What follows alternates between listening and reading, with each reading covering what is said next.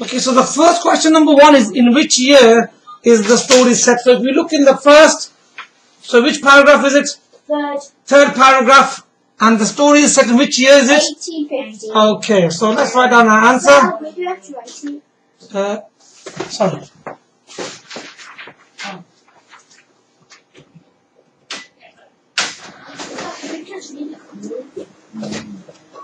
You write on this. So I already know this one. Okay. We record now. Okay, alright. Okay, you already know it. So this story is set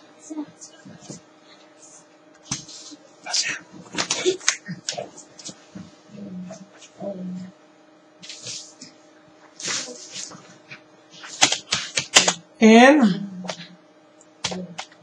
1815. Full stop. Nice sentence. Let's go back up. Put number 1 in there.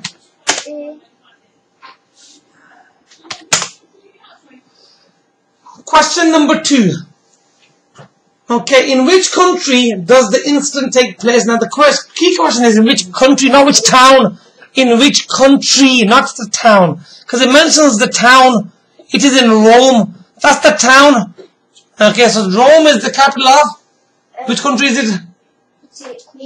Italy. So the answer is going to be for number 2. The incident takes place in? Incident place in Italy, full stop. So they're trying to be clever there. The incident is actually not mentioned in which country is mentioned, the town, but the Rome is in Italy. Okay. Number 3. For what reason did Ben choose to work at the Spanish Steps? So what was the reason that he chose to work there? So we start off with Ben. So they say choose, we say chose. So Ben chose to work at Ben chose the Spanish Steps. Remember, Spanish Steps must have capital there. Okay, that's all. So it starts the Spanish. So Ben chose the Spanish Steps. Okay, because there are 2 reasons. One, it was close to the hotel where he worked, and second thing was there was always so much life and movement there. So he liked those 2 things: close to where he worked, and we can go there. There's always so much life and movement. So those 2 reasons got put in there. So Ben chose the Spanish Steps, and we could say as they were close to the hotel where he worked, as it was Spanish Steps, as it was close to the hotel in which he worked.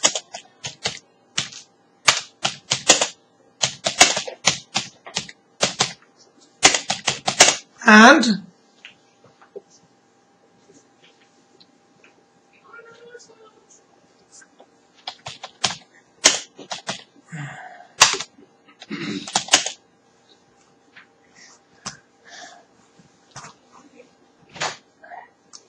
okay, and there was so much movement and there was so much life and movement there.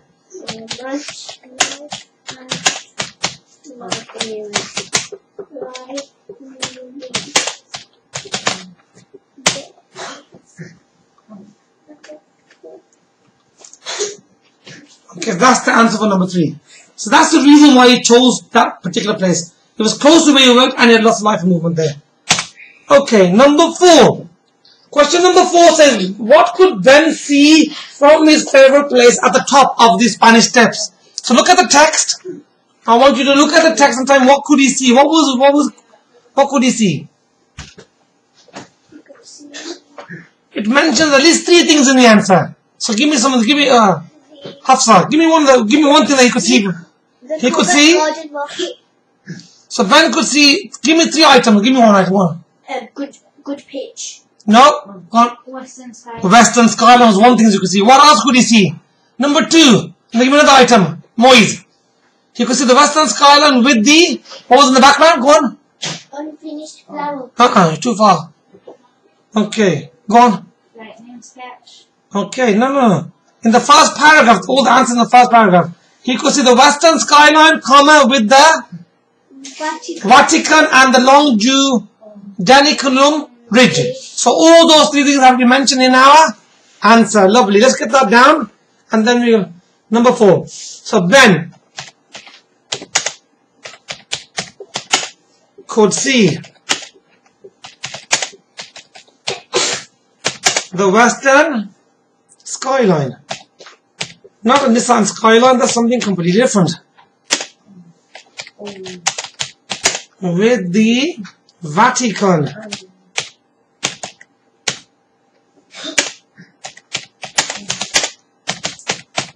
and the long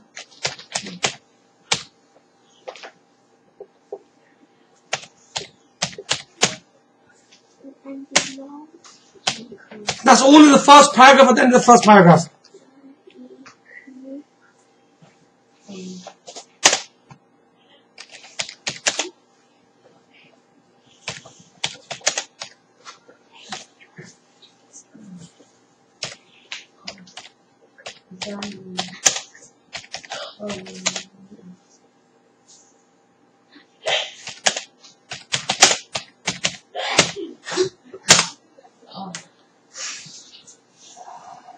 Okay, question number 5, Bilal. Read question number 5 to us, please.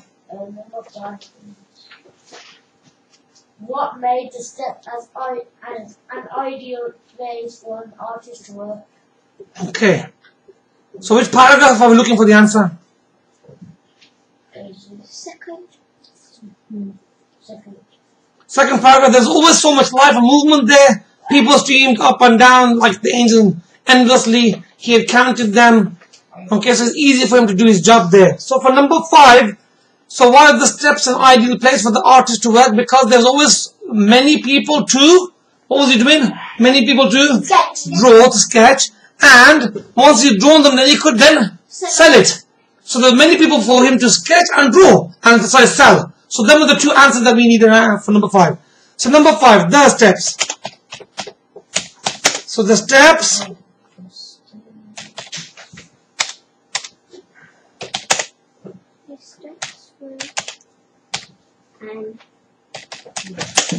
ideal place. An ideal place for an artist to work.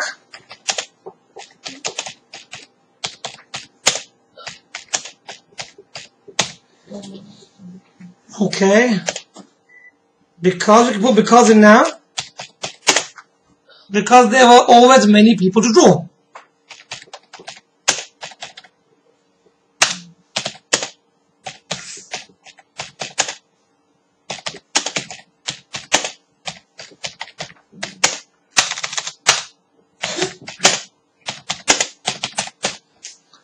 Many people to draw, and you could sell his work here.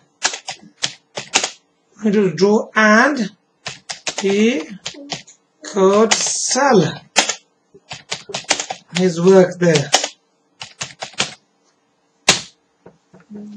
That's the end of number 5.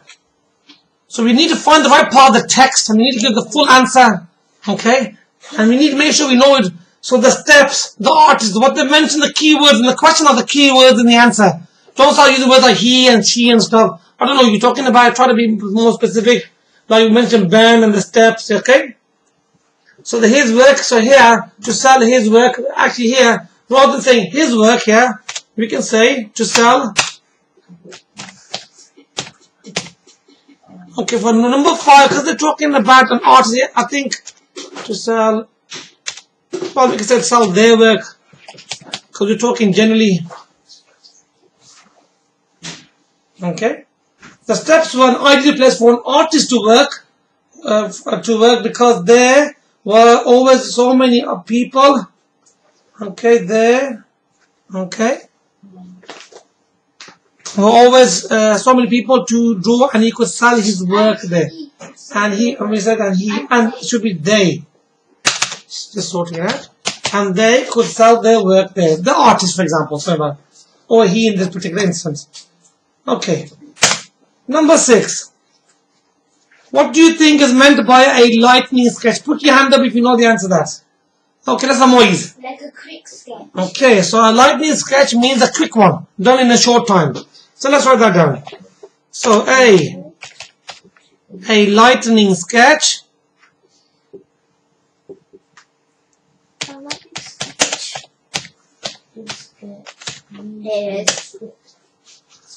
means a very quick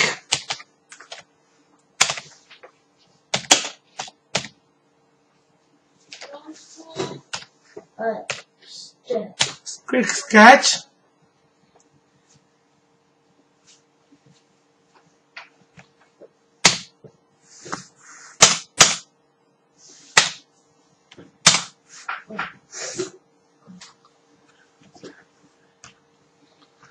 Okay, we're gonna break now for a bit and pause the video. It's time for Salat al-Maghrib, and we'll come back in a few minutes after we are finished.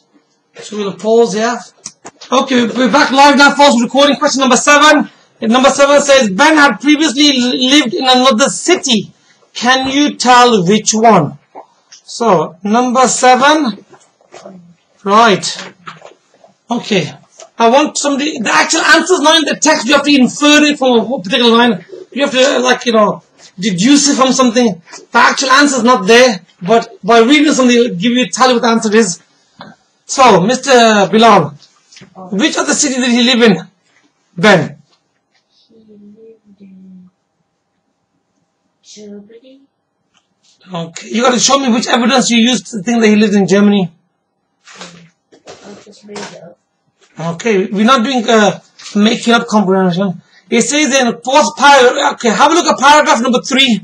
What does it say? Read paragraph number 3. Frankly, too, as he had heard men say in Covent Garden Market. So he had been in Covent Garden Market. Where's that? Where is Covent Garden? Who knows where that is? It is in? Italy? London. It's in London. That's right. So number 7, we can infer Ben had previously lived in? London. Okay, let's write that down. Ben. Whoops. So Ben. So now. It's coming. Lived in London. Had previously. Yeah, that's it. So Ben. So where did he previously? So Ben had previously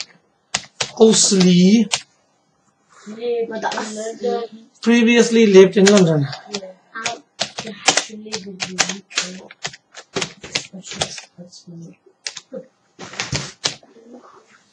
Okay. Because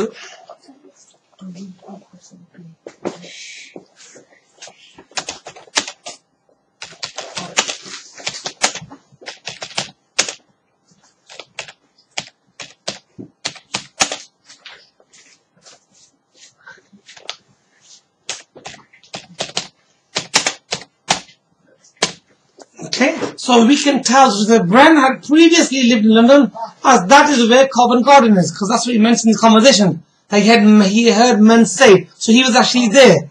Okay, you to the back. Have you copied that sentence, all that down? Yes. All of it? Yes. Good. Okay, lovely. Okay, number 8. Okay, Moise, read number 8 for me, please. Number 8. What occupation had Ben besides being an artist? So his artist was like his second kind of hobby type occupation. What was his main occupation? Let's have everybody look at the text. And the clue is in the first paragraph and also in the last paragraph when Mr. Sir Henry bursts out on him. Because I beg your pardon, sir, you were requiring me. I was told I'd likely find you here, Gad, a servant of mine. So, he used to work in a hotel. He was a... Waiter. Okay, so he was a servant of Sir Henry, who was a waiter, yeah? So he worked in a hotel as a servant. So, then...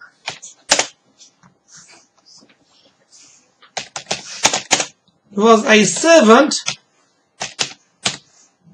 Okay, just a servant of Sir Henry.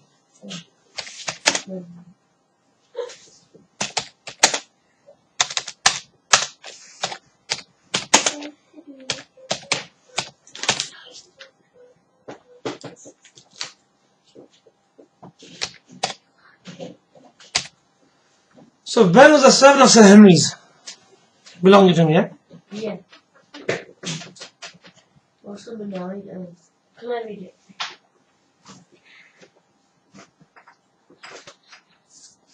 Okay, question number 9, read to me please, yeah. Okay, question number 9, read the question number 9 please, go on. Read it for me please. Which sketch had the tourist been about to buy? Okay, number 9.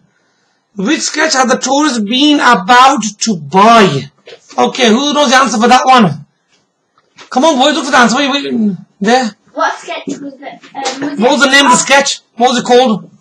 It's in the middle of the text. It was called the Unfinished Flower Girl. Lovely. So the tourist had just been about to buy this sketch of the unfinished flower girl dream. So there.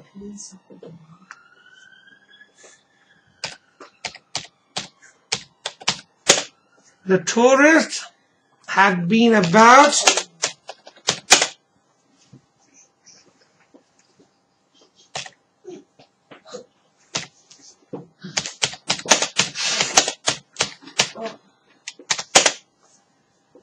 The Flower Girl.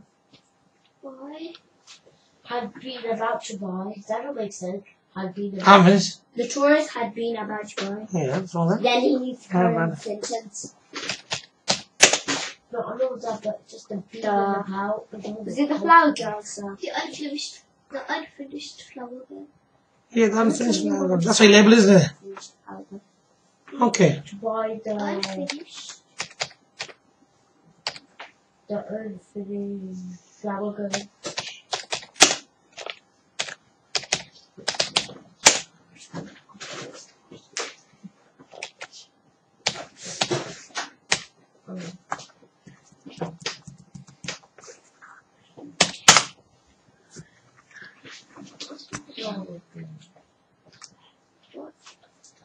Last one. Number 10. So why was Sir Henry's anger so great at finding Ben there? Now this one requires a bit of interpretation as well, but you look at the answers in the last paragraph.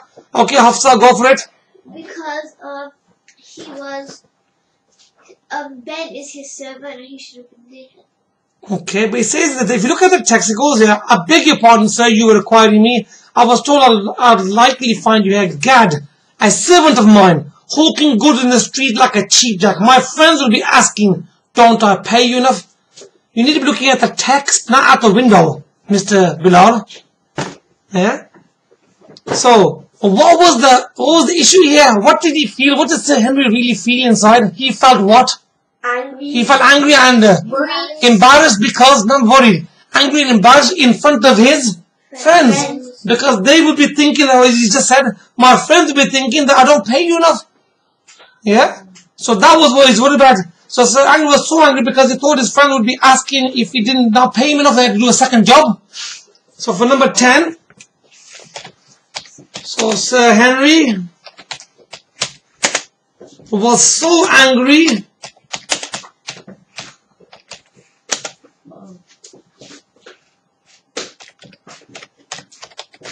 because he felt embarrassed in front of his friends. He felt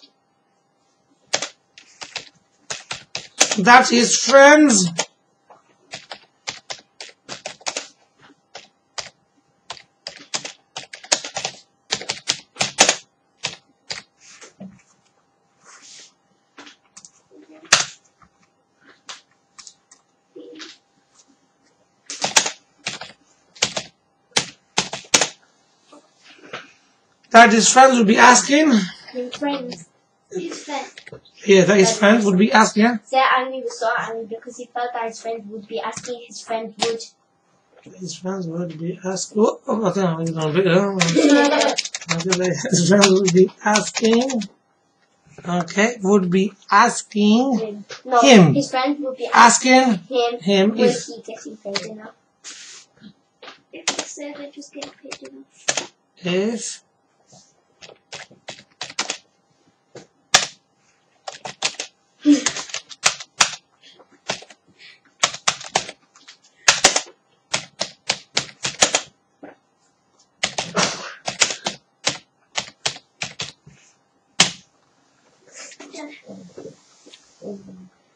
Yeah, done.